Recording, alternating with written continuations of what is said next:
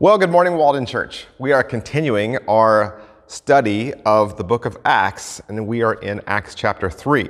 And here we see Peter and John doing exactly what Jesus commanded them to do.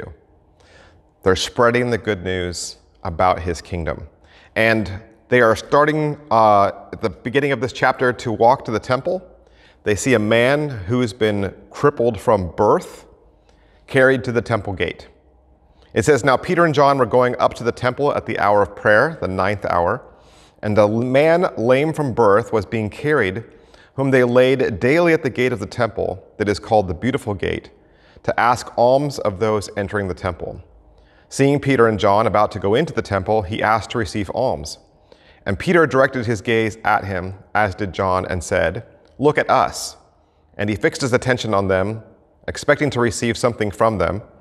But Peter said, 'I have no silver and gold, but what I do have I give to you. In the name of Jesus Christ of Nazareth, rise up and walk.' And he took him by the right hand and raised him up, and immediately his feet and ankles were made strong.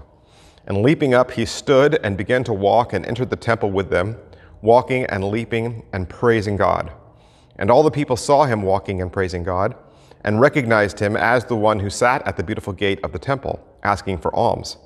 And they were all filled with wonder and amazement at what had happened to him."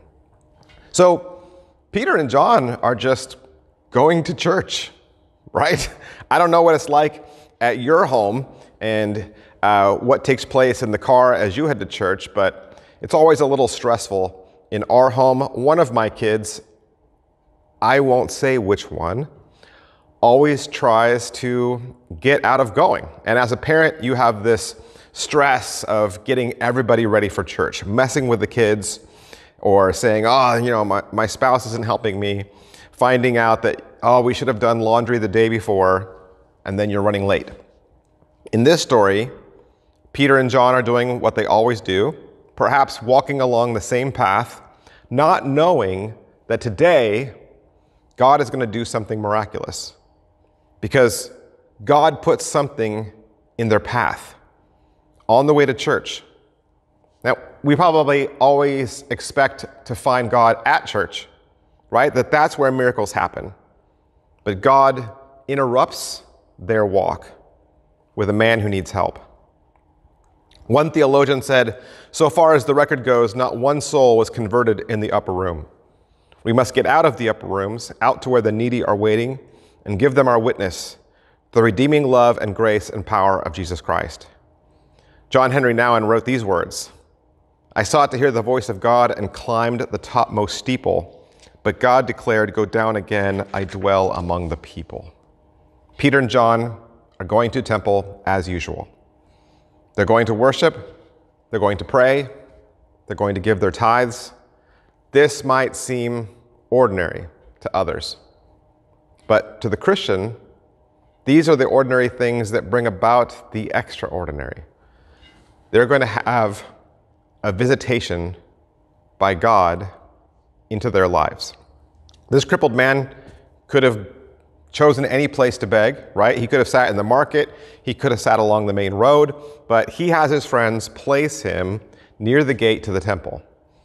Maybe he had the feeling that, if people who serve God or worship God, maybe they'll be more helpful, they'll be more generous to someone like him. The Bible also mentions that this gate is called the Beautiful Gate.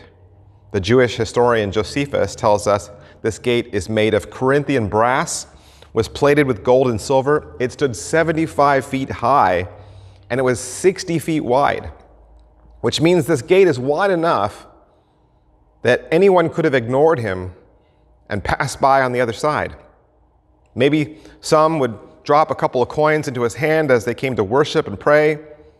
And who knows, maybe those people had good motives. We're trying to help out another fellow human being. Perhaps some would see him and give selfishly so that others could see how generous they were. Or perhaps they were hoping that God would take notice of their generosity. But then Peter and John come by. They don't walk around him. They don't drop a few coins in. Peter and John stop. In fact, they look at him. And instead of looking away, they even take time to speak to the man.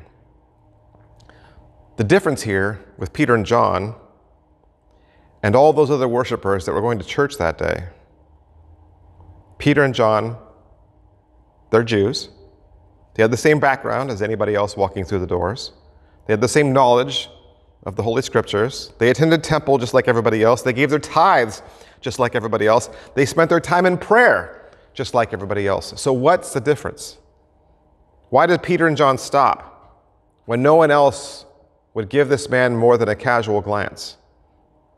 The difference, Peter and John were Jesus' disciples. And something happens to you when you listen to Jesus' words. Something happens to you when you obey Jesus' teachings. Jesus was compassionate. He was empathetic. So if you're his disciple and you see people differently, then you understand their hurts. You know their needs. On the outside, Peter and John are ordinary people, just like all the others, and they're gathering for worship that day. They're just like every other ordinary person, and that's exactly the kind of person God uses. God uses ordinary people just like you and me. Knowing what the man wanted, Peter and John told the crippled man, "Hey, we don't have any money to give you, but what we do have is something that money can't buy." They took him by the hand and said, "In the name of Jesus Christ, walk." And the man was healed. Peter and John are ordinary people, but they were disciples of Jesus. They didn't have any money to give, but what they did have, they were willing to give. They were willing to serve. They were willing to love. They were willing to be used by God to touch other people's lives. What about us? Aren't you just an ordinary person? Sure feels like that way, doesn't it? A lot. There's ministry opportunities around us every day. And most of the time we think to ourselves, I don't have silver or gold to give. In other words, I don't have what other people need. Maybe not. But what do you have? What gifts has God given you? Can you pray? Can you listen? Can you take some time to reach out and touch the life of somebody who needs Jesus? God not only works in ordinary times in our lives, and not only does he work in ordinary people, but he can use all of that ordinary to do miracles. The crippled man thought that his greatest need was just a couple of extra bucks so he could buy bread or meat, have something to eat that day. But Peter and John, they looked beyond the surface. They saw somebody that needed something more than money. This man needs Jesus. The beggar asked for a handout, and he got Jesus instead. When Peter told the man to walk in the name of Jesus, the Bible says the disciples took him by the hand and lifted him up. What a wonderful image of what the church should be. We should be in the business of reaching out a hand to those who are lost, to those who are hurting, to those who need Jesus. To give them more than just a hand out, we need to give them a hand up. We can encourage, we can lift up. We can work miracles through the power of Christ. You know, we've been talking about the American church and its decline in numbers, and so they did a survey on some churches who were declining, and they found 10 things that were common to them contributing to this, and one of them was evangelistic apathy. Very few members shared their faith on a regular basis. They were more concerned about their own needs rather than the eternal needs of the world or the community in which they lived. The church that stands far away, oblivious to human pain and human need, that's not much of a church, is it? God's plan for the church is to walk right alongside those who are hurting and needy, and to hold out the hand and lift them up. Through us, God can lift a broken person to their feet and give them what they need in Christ. This crippled beggar not only was he healed in body, he was healed in soul. Acts 3:8 says he jumped to his feet and began to walk. And then he went with them into the temple courts, walking and jumping and praising God. The man who used to sit and beg and ask for a handout is now walking through the gates and the house of worship. That's not what it says. It doesn't say walking. It says he was jumping up and down, praising God for what was done for him.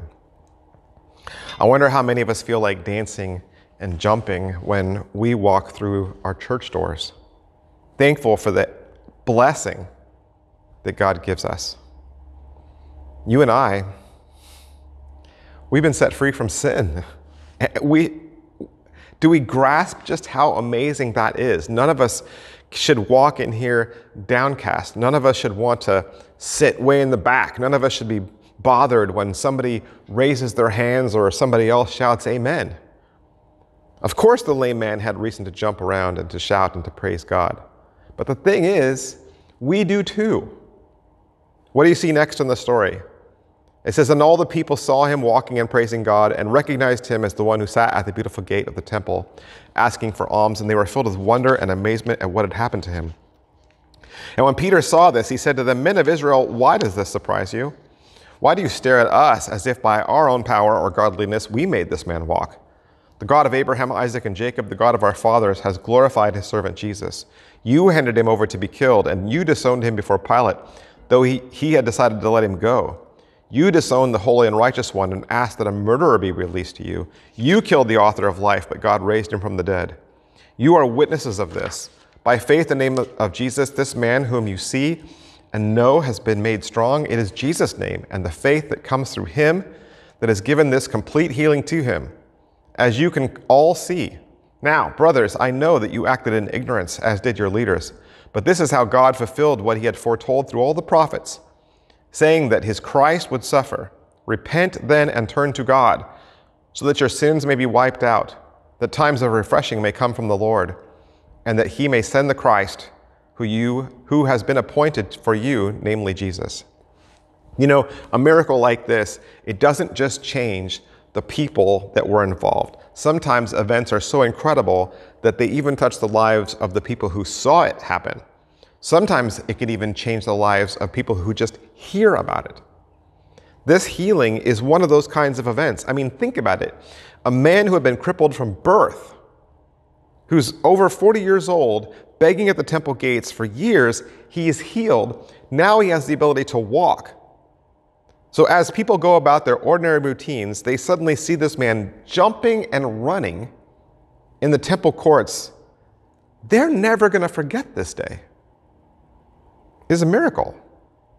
So it's moments like this, these time-stopping moments, whether it happens in war or sports or romance, this tremendous opportunity arises. It's like the blinders of life fall off for a moment, and we're all so amazed that we dial in and we're all paying attention. Our hearts and minds are shocked, and we want to hear. We want to find out what happened, find out how it happened. And the people who do these things, who we watch make these things take place, they become famous. If they're successful, then we want to be successful just like them. If they're rich, then we want to be rich just like them. Unfortunately, we often turn these heroes into idols. We buy their baseball cards, we read their books, we seek their autographs, we treat their words as law. And the more someone becomes famous, the more we listen to them. And we say, please tell us again. How are you able to dig deep?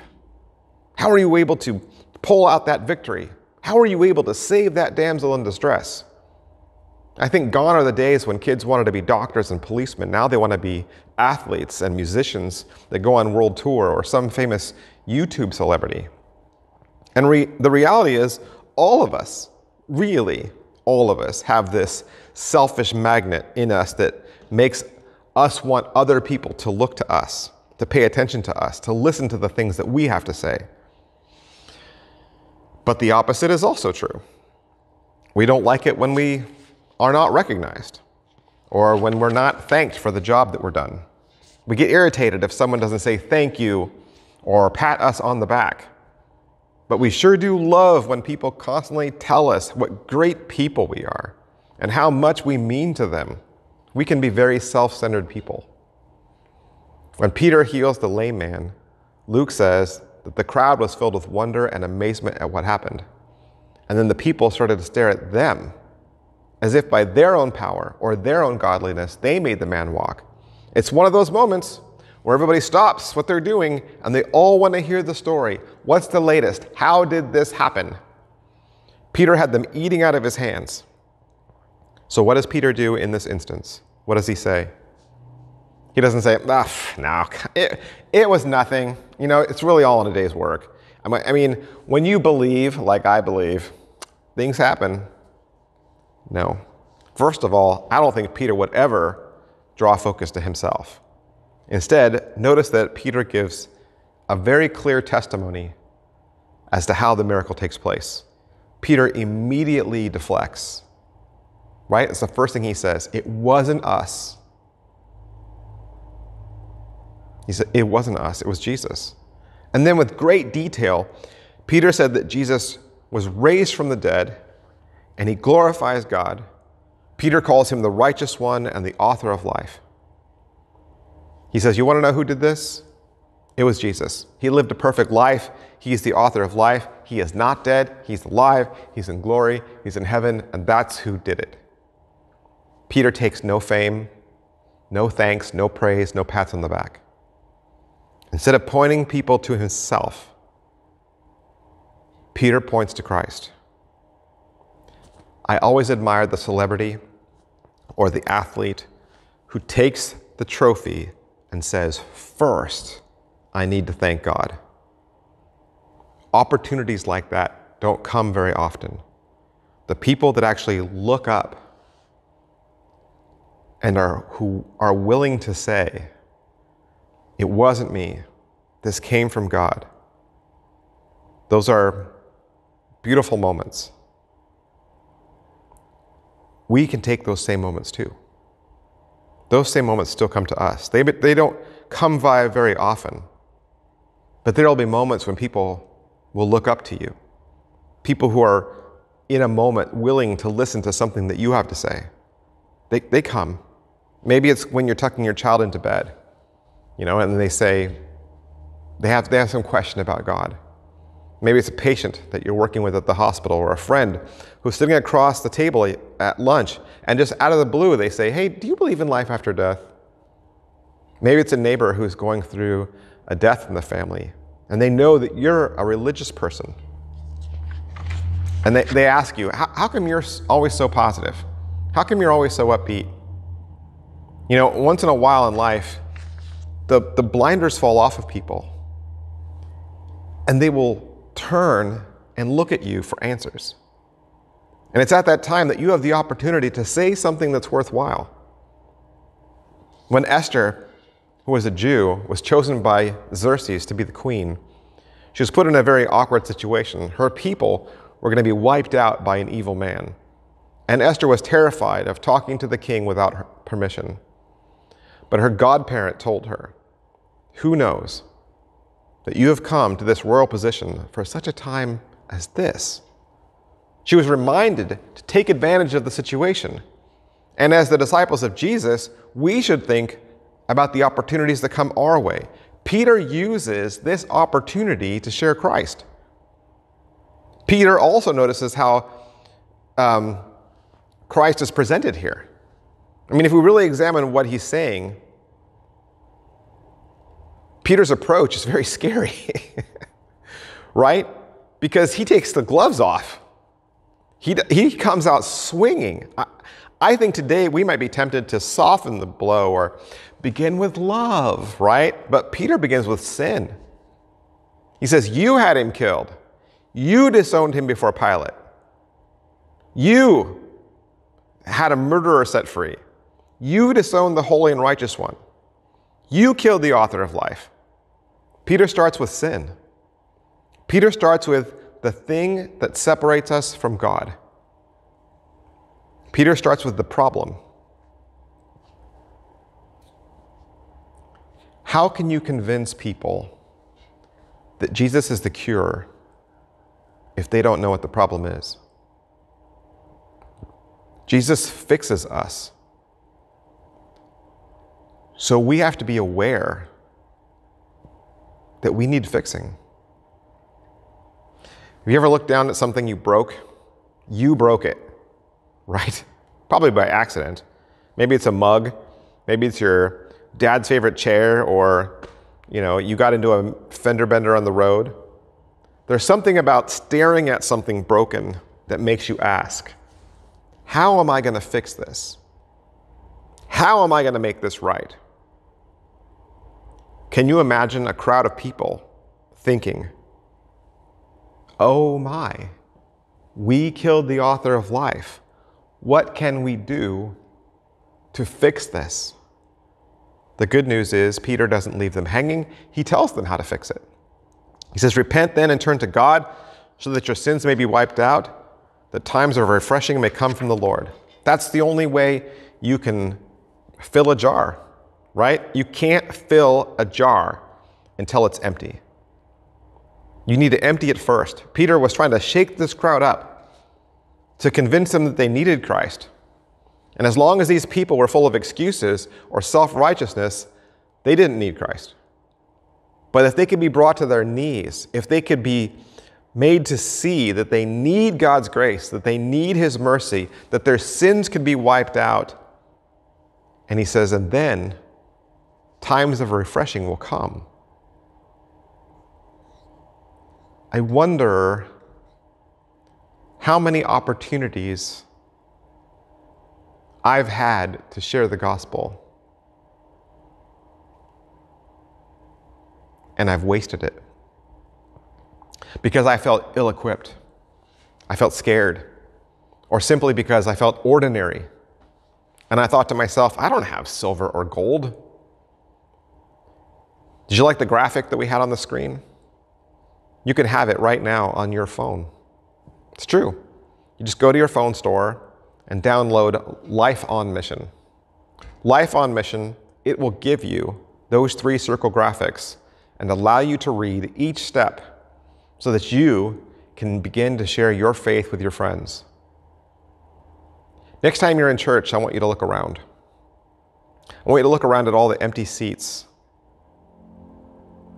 Every single one of those empty seats is a friend or a neighbor that needs to know about our comfort and our hope when they lose a job, when they experience something in life that makes them stop and seek answers. You have the truth. You can't just keep working and accumulating possessions and living like there's no author of life. You can't continue to just have sex with whomever you please and think to yourself, I'm going to get away with it. You can't disown God with your vulgar language and think that he'll turn a deaf ear to it. You can't keep killing people with your words.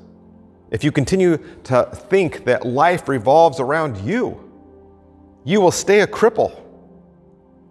If you keep ignoring God and trusting in money or trusting in government to make you happy, you will pay a terrible price. Jesus Christ is the Savior of the world. He cannot be contained. He is still in power, and he is coming again to judge the world. But if you realize what you're doing and you turn to God instead, trusting in him for forgiveness, the Bible says times of refreshing will come. The basic sense of that word, refreshing, it's the thought of that you're going to cool something with your breath. You're going to dry something out. Like what medicine does. That's what medicine does to a wound. That's why you want a wound sometimes to experience fresh air. You take the bandage off and it reveals how ugly your sin is. But once you expose your wound and your sinful scars to God, that cool air of God's forgiveness begins healing. When people ask for answers, they need to know that there is still hope, that there is still forgiveness, and that it happens through the death and the resurrection of Christ. It may take some time, but those long scars of guilt and shame that your friends have, they will eventually heal over. They need to know that by taking their guilt to the cross, they will experience the life and forgiveness and hope that is only available through the blood of Christ. The question is, do you have friends and neighbors that you love this much? Or would you rather keep your relationship with your friends and family just on the surface, where you just both agree about cars and sports, and you don't ever address the spiritual weakness that exists or the need for forgiveness? Peter took a chance that day.